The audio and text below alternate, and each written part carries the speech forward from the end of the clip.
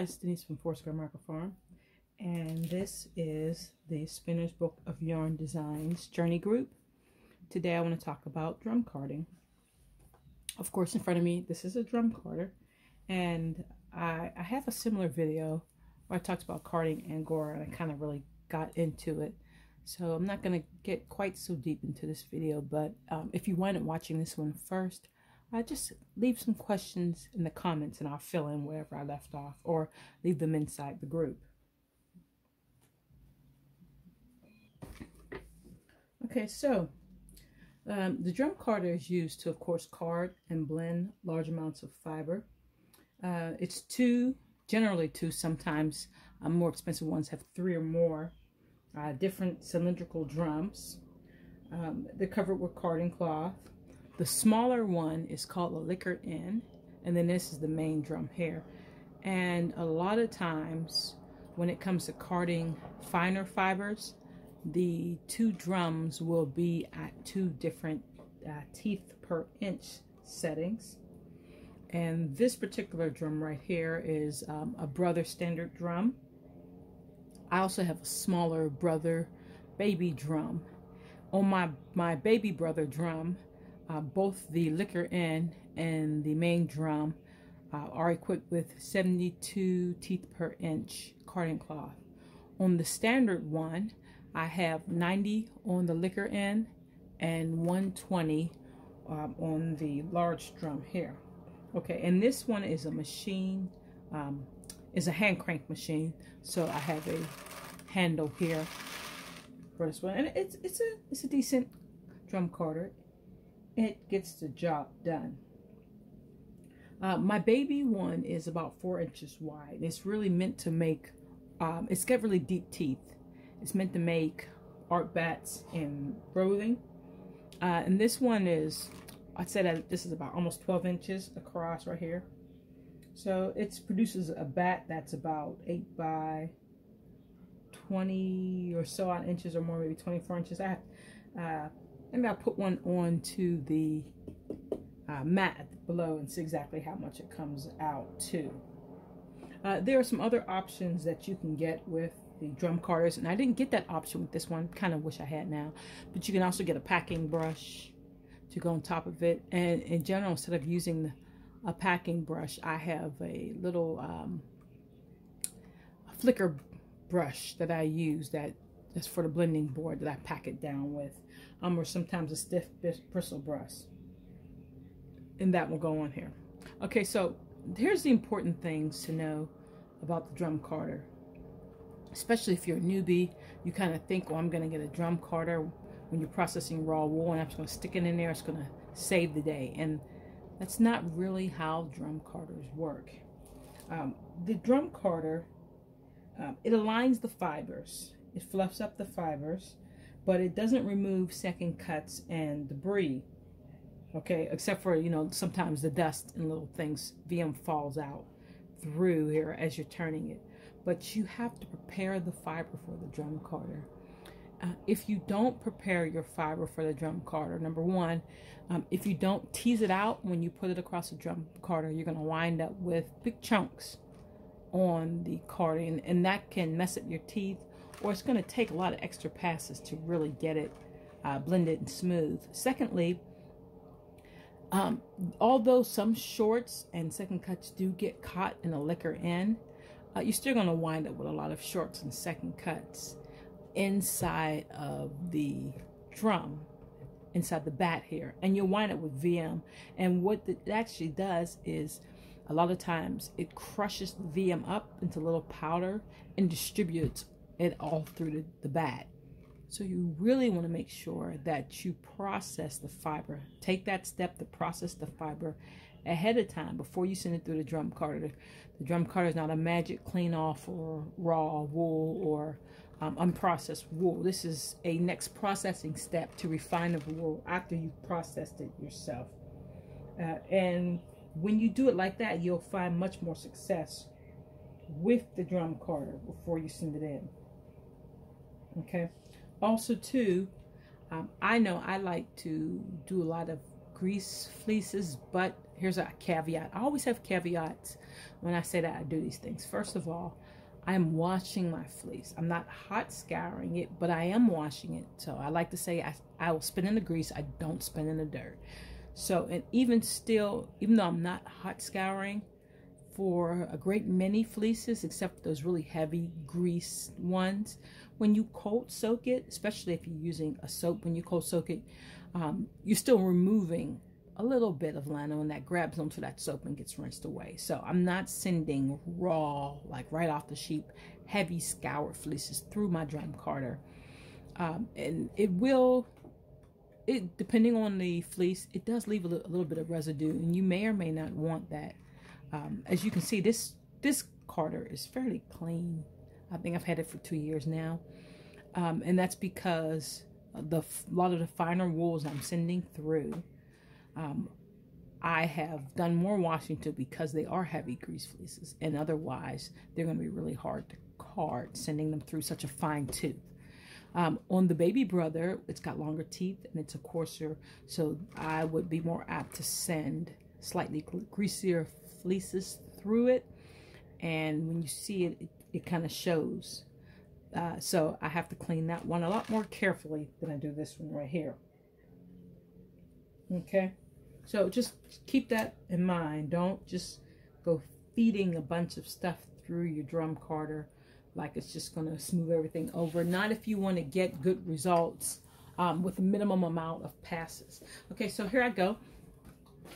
And I have here some relatively well washed Cheviot. And I know you're thinking, if you've seen my other videos, I use Cheviot for everything. I have an abundance of Cheviot. I mean, at some point I'm going to take a shot of the bag on the porch so you can see what it looks like. Okay, so here we go. Oh, I forgot to talk about the Doffer stick. And you know what? This is not even the right one. It's actually downstairs. But the one I got went with the baby brother, and I didn't get a new one for this one. So it's really short. It's really short all. And even still, I tend to prefer to use my knitting needles. I don't know why, but anyway, they go all the way across for this particular one. So I use my knitting needles more than anything. Okay, so here we go. I've got some relatively clean Cheviot, which is actually very easy to clean, and it's already been flicked. So it's ready for the drum carder. It's in these chunks, and all I want to do is send this guy through here. So the first thing I'm going to do is I'm going to tease it out a little. That'll help greatly. If I just send it through like big wads, I mean, I could do that. We're going to wind up with big wads all over the place, and I'm going to make a lot more passes than I may want to. So I'm going to go ahead and spread this out and lay this across. And it's supposed to be thin enough that you can read newspaper through it. Let's approximate that. Okay, so there we go. It's on the drum carder. And I am going to take it slow, okay? And I tend to move really fast. Now, I don't want to hold on to this fiber. That's like one of my biggest pitfalls. I'm going to move the camera a little closer. Okay.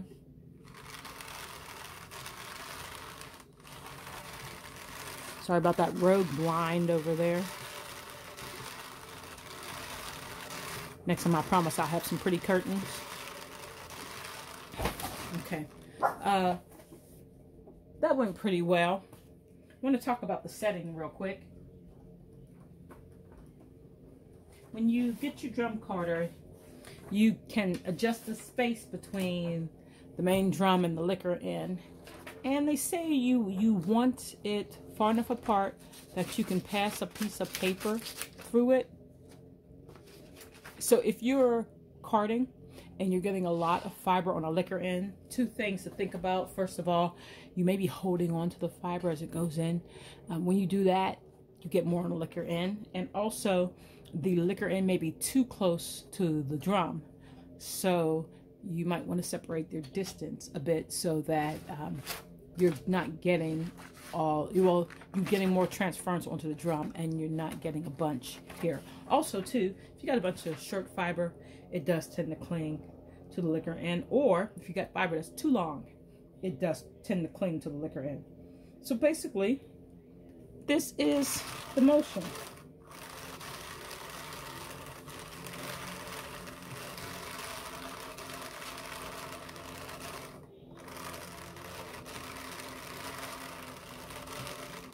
And I'm just going to keep going on. There's some really important tips you want to think about. The book points out it's very important. Don't overload the drum. Don't try to pack on as much as you possibly can. I would say that probably I'm going to get about 2 ounces, depending on the fiber, onto this drum. And I'm going to pull it off and put whatever I have together. And that's how I get my 4-ounce bags. But I'm not trying to force a bunch on the drum. That's going to make a mess.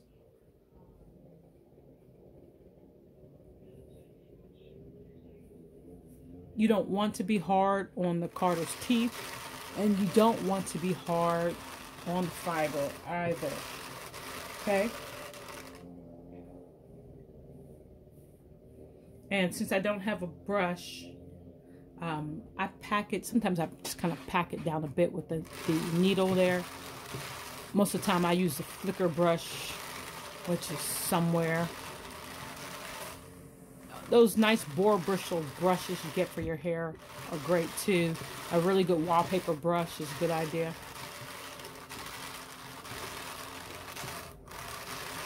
Depending on why something's on the liquor end, I might take it and run it back through again to see if it'll catch onto the drum. Okay, see, I didn't handle it this time, so it went in nice and smooth.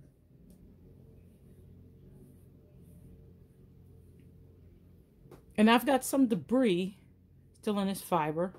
It comes out as I tease it, and some of it will come out.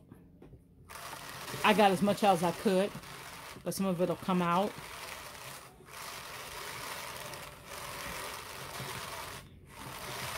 Let me tip it just a bit and see.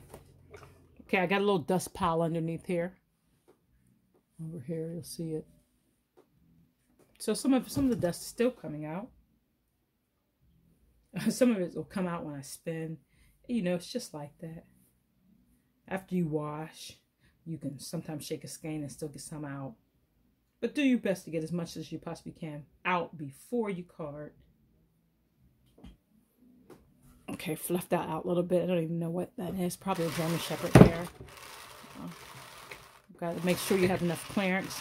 You can't really do this on the floor because you have to have enough clearance to turn.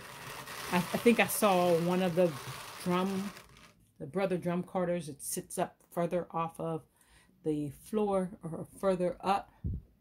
It's taller enough that you can turn the handle and sit it on the floor, which was pretty neat. Probably helped for me because the space is always a premium everywhere I go. Okay, so here we go.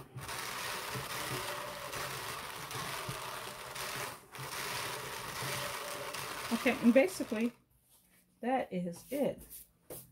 Observe those caveats, and you know, each drum card is a little different, but that's kind of how that works. So let me show you. I'm just going to peel this off. There's not much on there, but I'm going to peel off anyway. So you want to run it across the line. Well, I always get little extras I can out of the liquor because I'm just so cheesy. Okay, so now here we go. Generally, when it's in its natural resting position and the handle is down, you're presented with this strip across here. And this is called the doffing groove. So I'm just going to slide my pin across here. And a lot of times I would be more gentle. If the bat was thicker, I would pull up individual pieces so I don't bend my teeth or my doffing tool while I'm doing that. And you're just going to roll it in the opposite direction and peel it off the drum. Okay. Sometimes I give it a little help. This is why, that's another reason why I'm using a knitting needle, because it's so thin And for the most part, if I am careful, I'm not going to, let me turn the camera just a bit.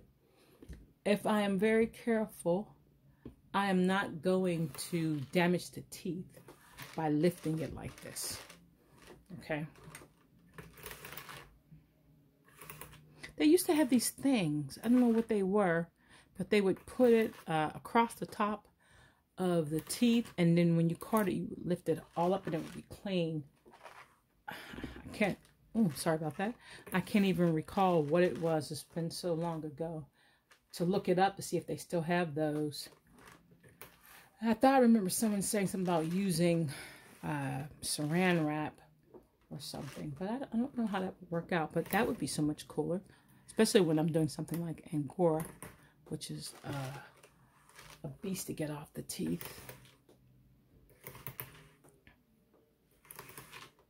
Okay, but under normal circumstances, this whole thing would lift and pull off, or you really wouldn't even be worrying about it, because you're going to run this thing through again to make a second pass, or you're going to add more fiber, so you don't have to be obsessive like me and make sure that no little bit clings to here.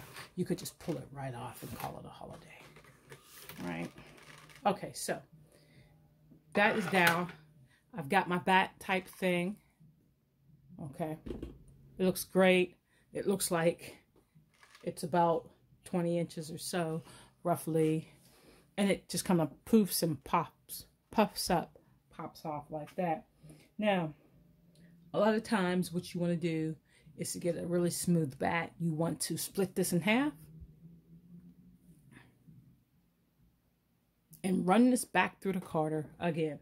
And depending on what you want from a bat, what fiber it is, what you did to it prior to putting it in there, you may want to run it 2 or 3 times.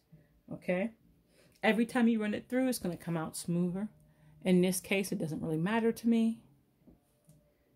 But when I am making bats to sell, of course, depending on the color work, I will send them through. And a lot of times what I do is when I have multiple colored bats, I will send through a bat with just one color.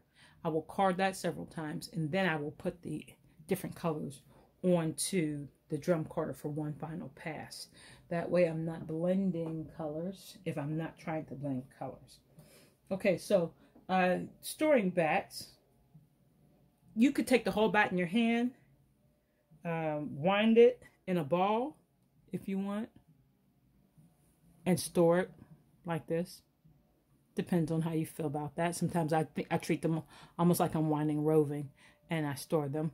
Sometimes I just wrap them, cocoon them, store them, depending on the size. If they're really big bats, I fold them in, I fold them over, and store them like this.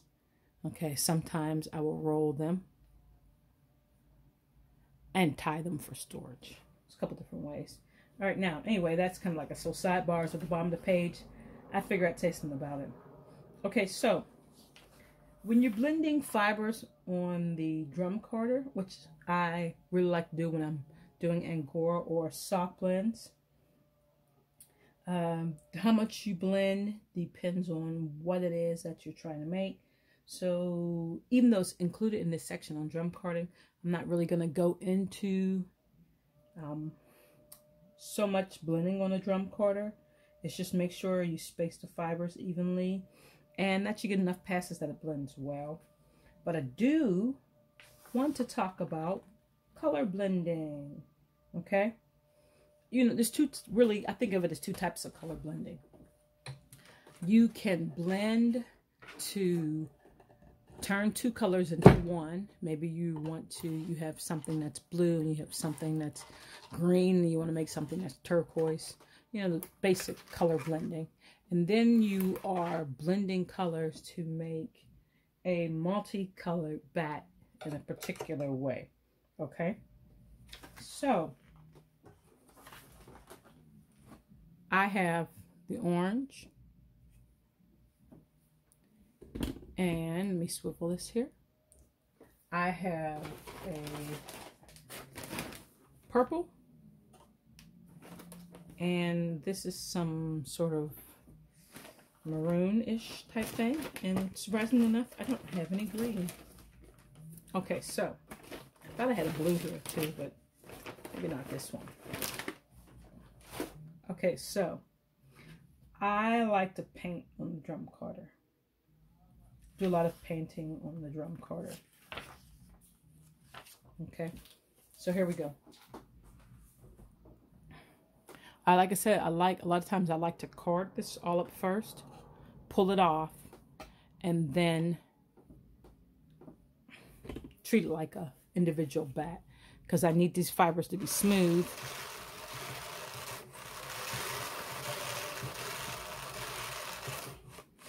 Okay, there's me in speed demon mode. I really have to watch that.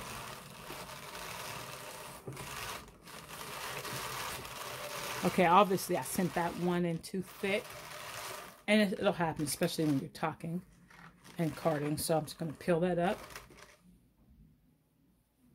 send that back through. I got some of the liquor in. I want that off.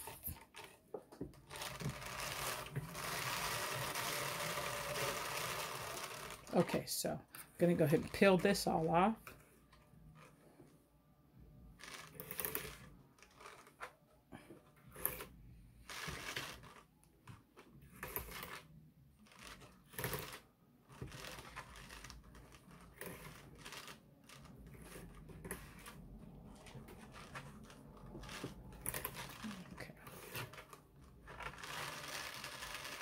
All right, see how that smoothly that actually came on, since I'm not obsessing about it.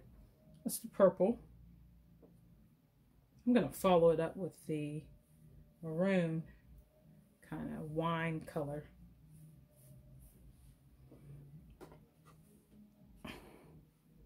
That needs to be fluffed. And you're going to watch this blend, because there's actually two different colors.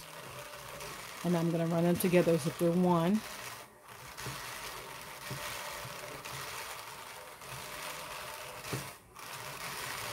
And since I'm only going to do it once, they're going to blend in some places and leave the same in other places.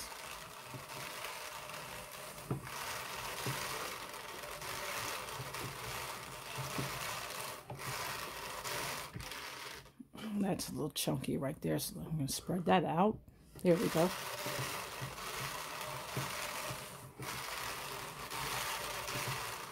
Okay.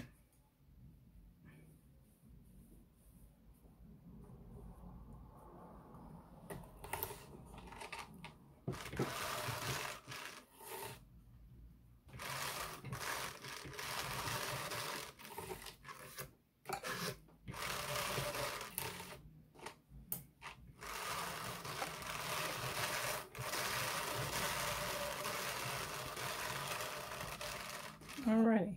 Okay, so you can see I've got three colors now. I've got a purplish over here. Something that's sort of purplish, fuchsia. Something that's kind of a very light pink. Something kind of mauve-y. And something a little different over here. So I've got a blend of the two colors that were there. A little bit of what was white still on the drum carder. A little bit of what was purple still on the drum carder. And I could really blend this, if I was trying to do a blend with this particular one, I could really blend it further to get a more uniform color.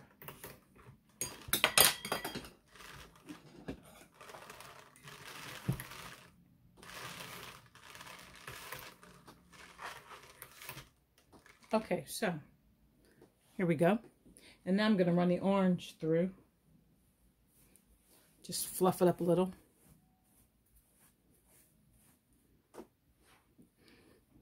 Okay, no, I am not going to send it through like that. There's so much this on here.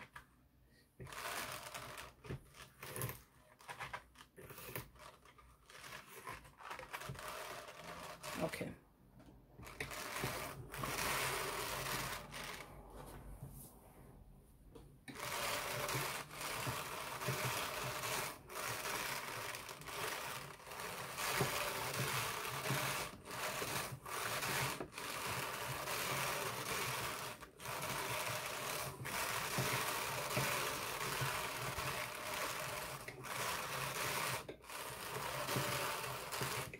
one of my failings is I'm always turning this thing like it's a race against time. But another caveat is that my fiber is flicked. It's well prepared ahead of time, so. And I'm not trying to send in a big chunk of roving or something either, so. It's well prepared.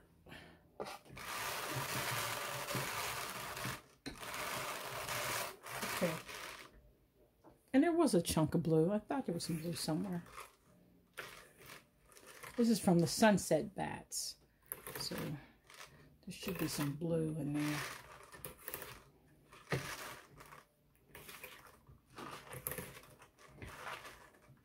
Okay, you can see the color it's picking up because the drum is not clean.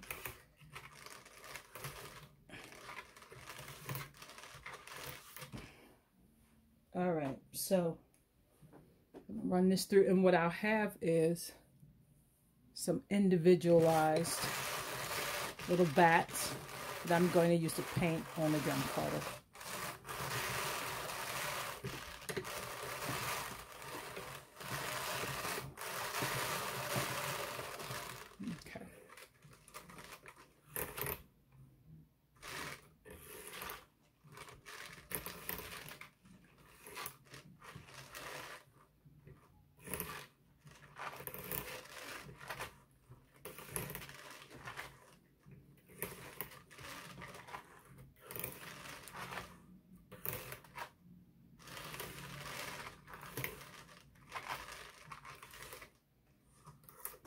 Okay, there we go.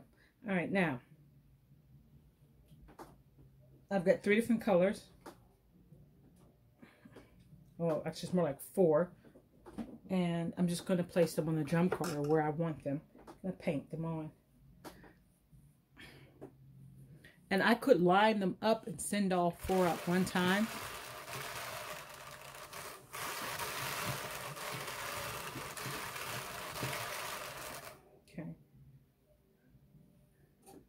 Put that next to it.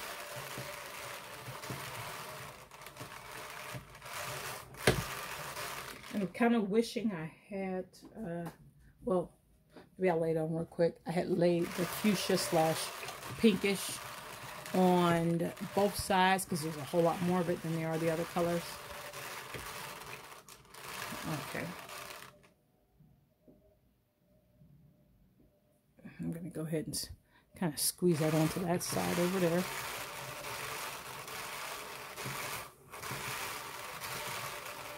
Be careful about putting it so close to the edge that it goes into the gears. You really want to be careful about that. Okay. So, more orange. And this is going to be the kind of bat you pull apart in strips. So the person can spin this bat straight across, or they can pull it into strips and spin it to separate the colors.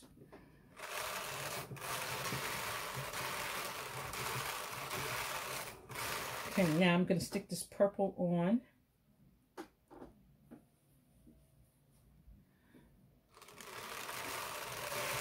After the blue.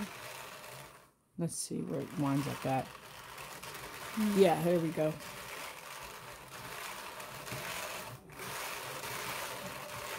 It'll be as wide as the strip I put on there.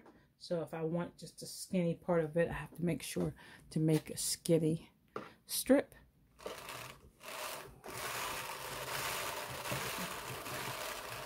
And getting it as far over as I can.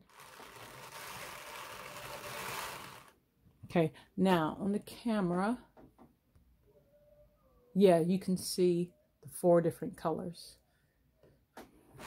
pretty well on here. Okay, a little skinny strip of that. I'm going to make sure it's not going over the edge.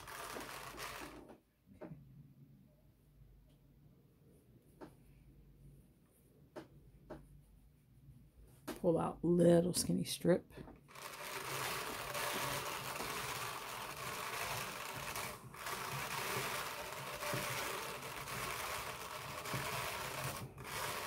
And it's blending along the edges. We have a little bit of blue left.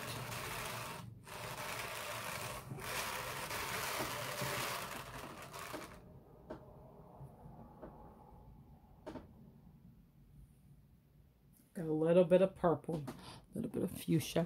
And I'm going to put those two side by side.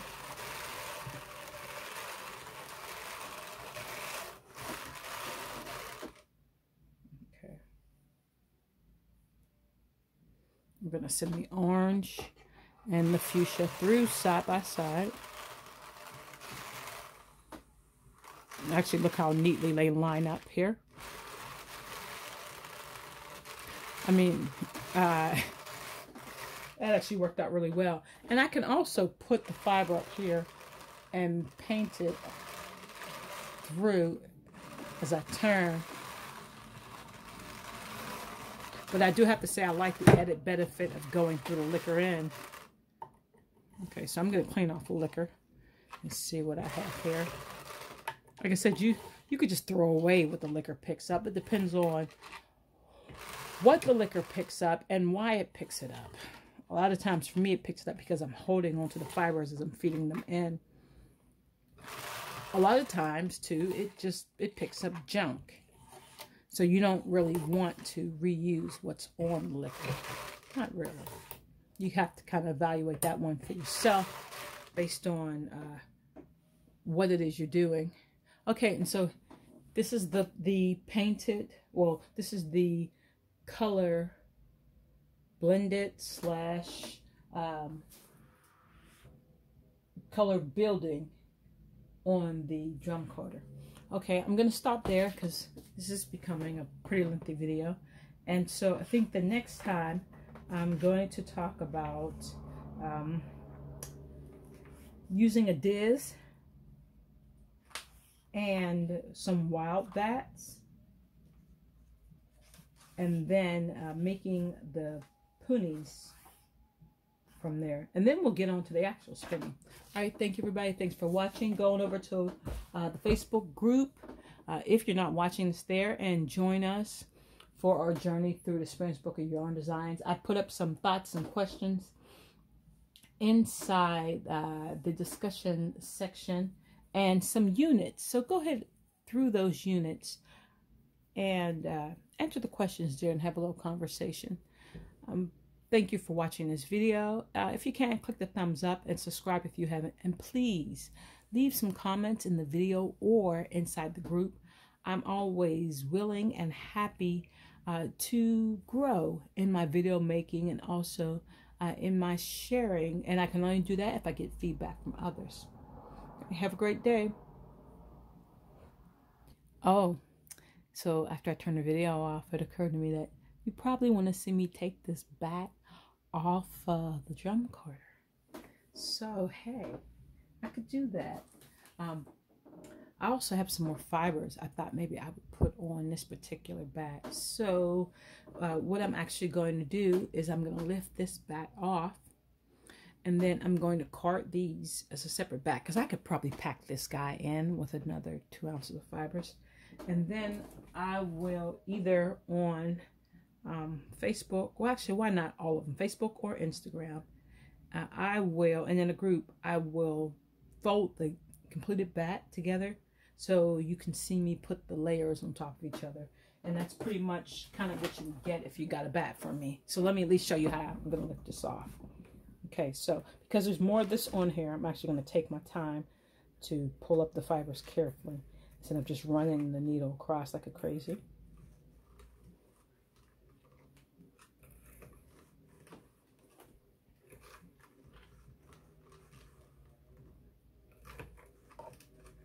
Okay. Okay, now, like the book suggests, ideally you should be able to lift up and pull off. And you're actually kind of tucking these fibers backwards. I'm just going to run this one under here for the moment. But if you tuck them really nicely, if you turn, they do pull off most of the time fairly cleanly. And it, I guess it does depend on whatever fiber I'm using, how clean I can get it off in one pull.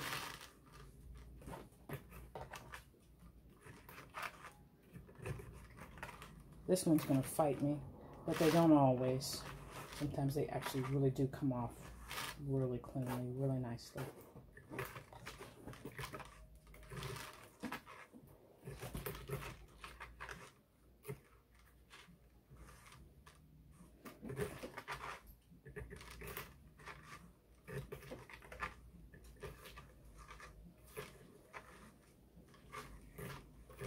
Okay, so there it is off.